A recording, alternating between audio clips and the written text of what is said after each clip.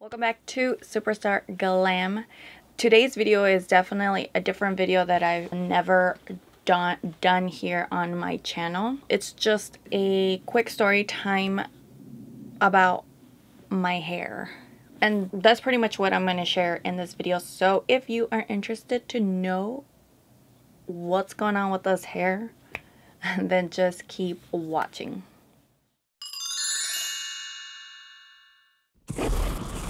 So let's start from the beginning of my YouTube channel.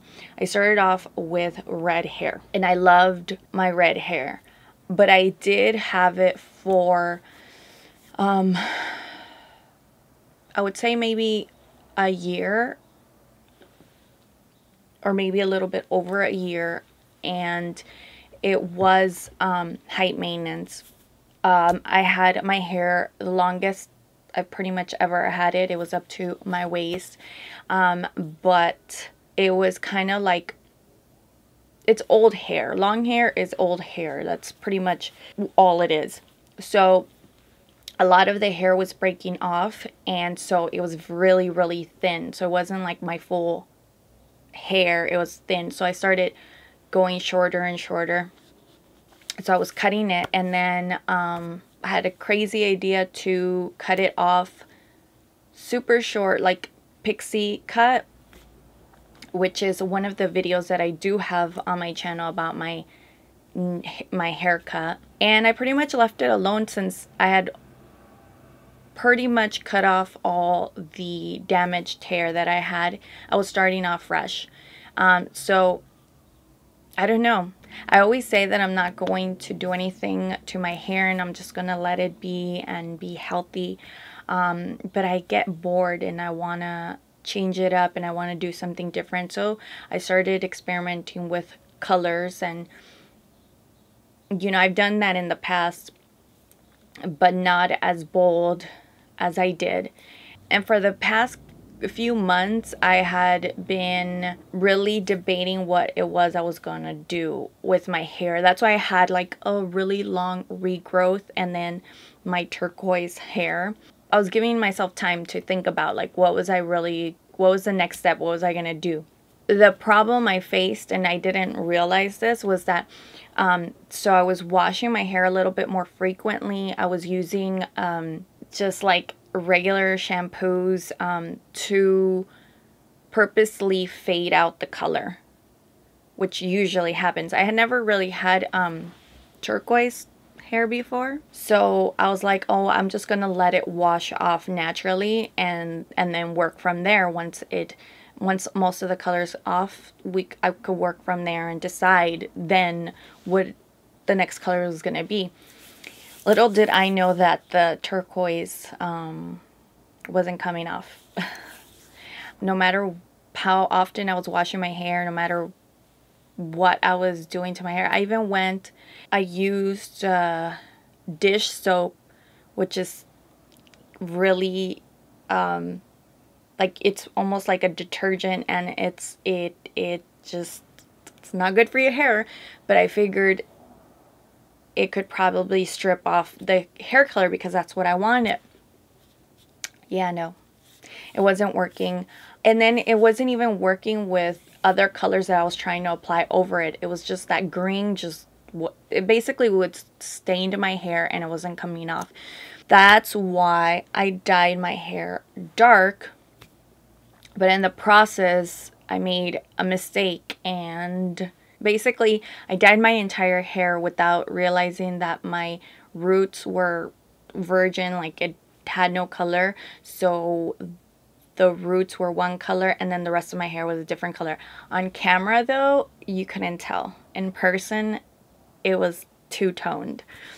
But even with the dark color applied, it was still washing off and that green was still coming out. So the whole idea was that I needed to get rid of the green. I needed to neutralize the green in order for me to start anew.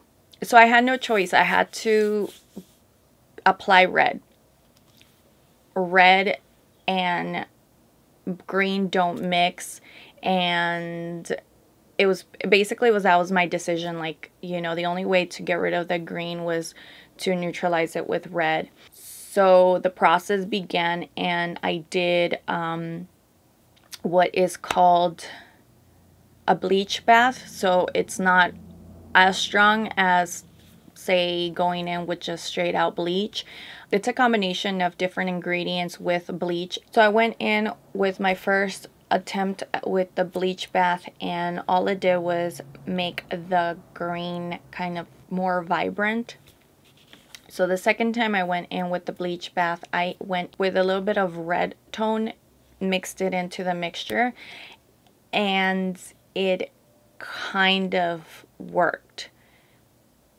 It like neutralized most of the hair, but I still had like a few little strands of like mint green. Like you can tell it was still like mint green. At that point, it was good enough to where most of it was gone, that I was like, I'm just going to go in and do my entire hair red, and doing that, I'm going to get rid of every green that I had in my hair and finally get it to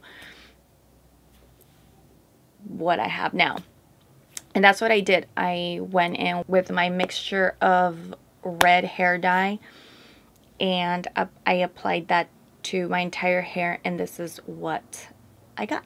So I'm back where I started with red hair, and I don't know, we'll see how long I'll keep of this, because at this point it's easy for me to transition to anything else.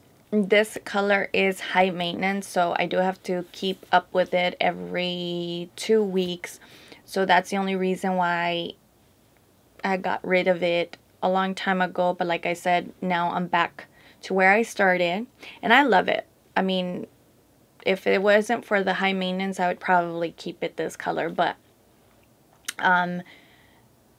yeah, we'll see how long I have this hair color. And I guess I hadn't really been discussing the transitions that led me to this beforehand, because again, I was unsure what I was doing.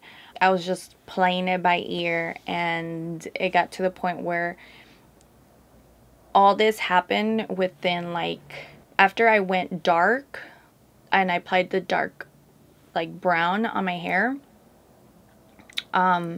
it only took like a week later for my hair to start fading, going back into the green. So getting this done, it was within like a 3-day period. And yeah, because I had to be out and about. I couldn't be walking around with green hair or orange hair, because that was my two outcomes.